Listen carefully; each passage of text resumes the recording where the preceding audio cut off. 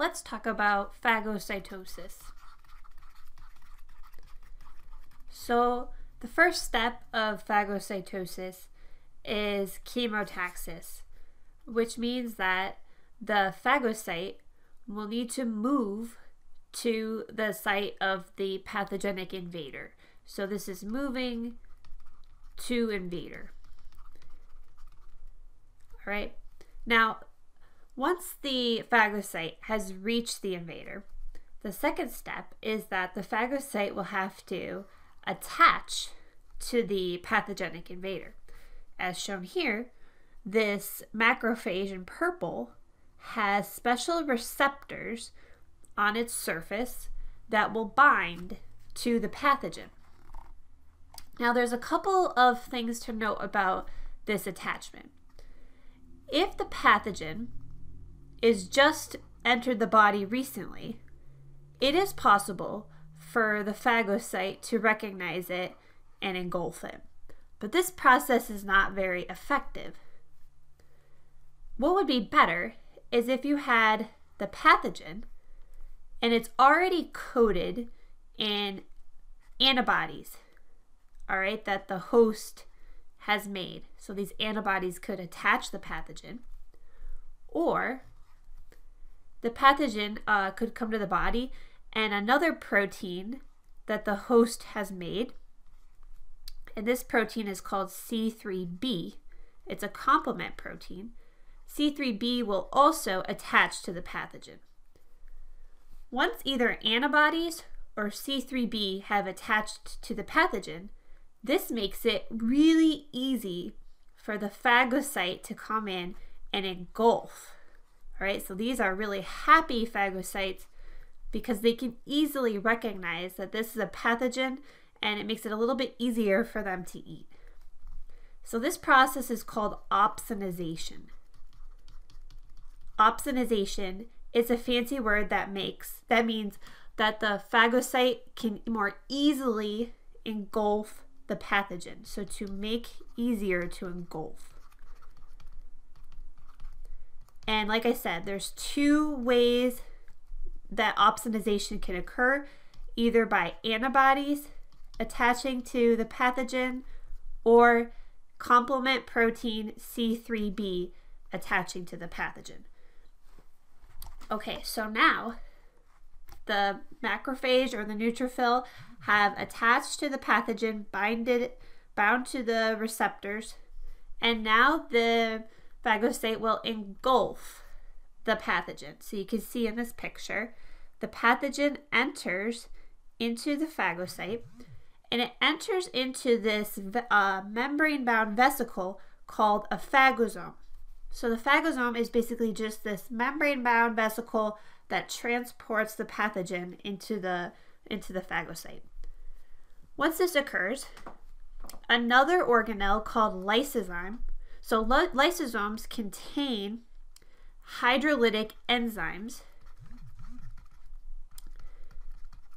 that will degrade all the macromolecules of the pathogen. And one of these enzymes includes lysozyme. So that's why lysosome sounds a lot like lysozyme. So these lysosomes will fuse with the phagosome. As you can see here, these little lysosomes will fuse with the phagosome, and it will form what's called a phagolysosome.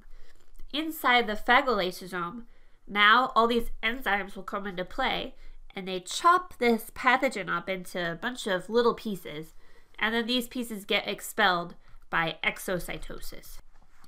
So that is how phagocytosis occurs in those steps.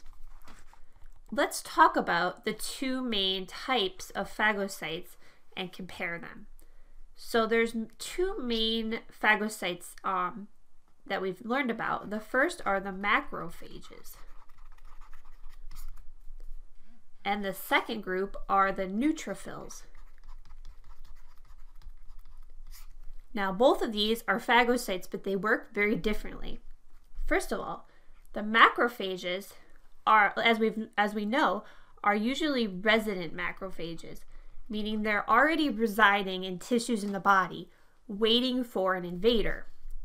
whereas the neutrophils are more likely to be circulating in the blood, and they be called in to a site where a pathogen has entered. Macrophages can be recycled, so they can be reused multiple times. If you look at this cycle, this whole process can occur over and over and over again about 100 times. So a macrophage can digest and destroy about 100 pathogens at a time. Whereas neutrophils, they have those granules. Those granules contain all those hydrolytic enzymes. These can only be used once. So once a neutrophil has destroyed one pathogen, it's done, it's dead. It's used one time only, and then they die. So neutrophils live on a scale of maybe 1 to 3 days, whereas macrophages can live for weeks or maybe even months. Okay, so macrophages recycled multiple times, neutrophils granules are used once and then they die. So neutrophils have a very short lifespan, although their granules are very powerful. So these guys are great at coming in to fight an infection. Sometimes a macrophage alone is not enough to do the job, so we need to activate the macrophage.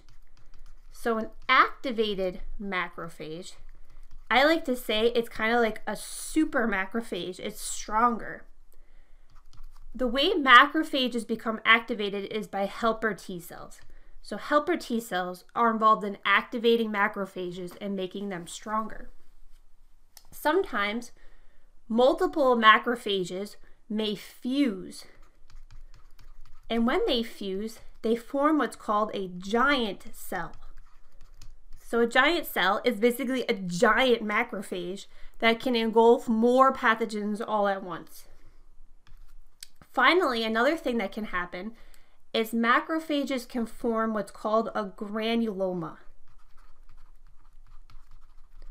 Granulomas are a mix of macrophages, giant cells,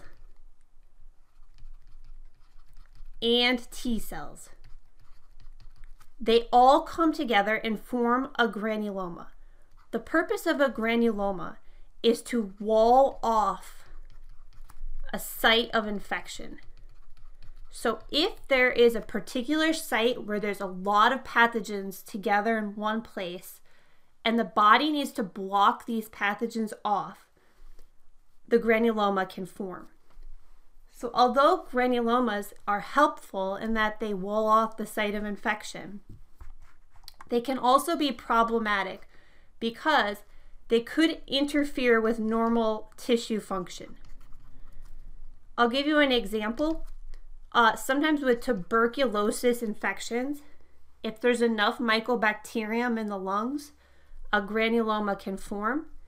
And what you end up seeing if you look under a chest x-ray is you can see these granulomas forming in the lungs, and they can interfere with normal tissue function.